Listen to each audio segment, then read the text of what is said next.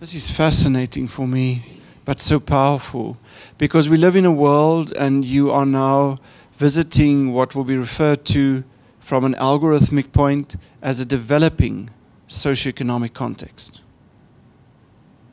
And in this developing socioeconomic context, we have proponents, leaders, if you wish, that say, well, until we don't get the algorithm right, the androrhythm won't rise. And this has got enormous implications, as far as I'm concerned, for Africa as a developing context.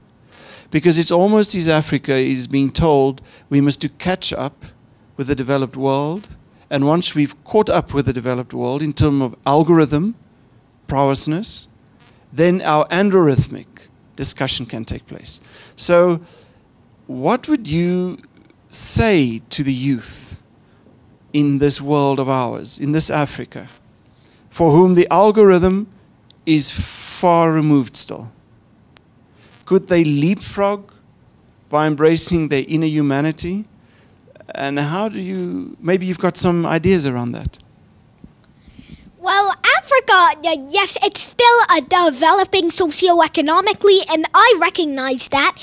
And I think that algorithms are very hard to develop even for our developed world of nowadays. So even if Africa can catch up with the developed world, then there's still the question of if the developed world can reach the androrhythmic state, at least in our lifetime or our kids' lifetime or something like that. Because I know that technological might is huge, but what is the stuff that makes us aware of our consciousness, makes our animals, us alive? We don't know that truly yet. We can only make functionally programmed robots that aren't aware that they're alive. They just are programmed to do something, and they can't be aware. They can't, well, do something else against the will of their owners.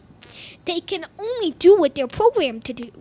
So I think that this androrhythmic stage is still far removed even from the developed world, but maybe if Africa catches up with the developed world, then sometime in the future when the developed world gets to the androrhythmic stage, then I think that Africa will definitely have this kind of artificial intelligence.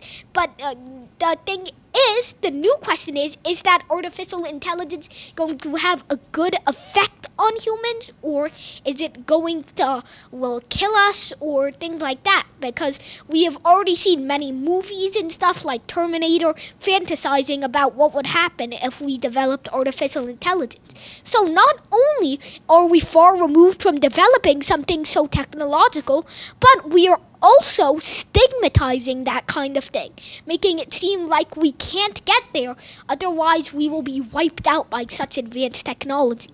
So I feel like this stigmatization will far remove us from that kind of technological advancement.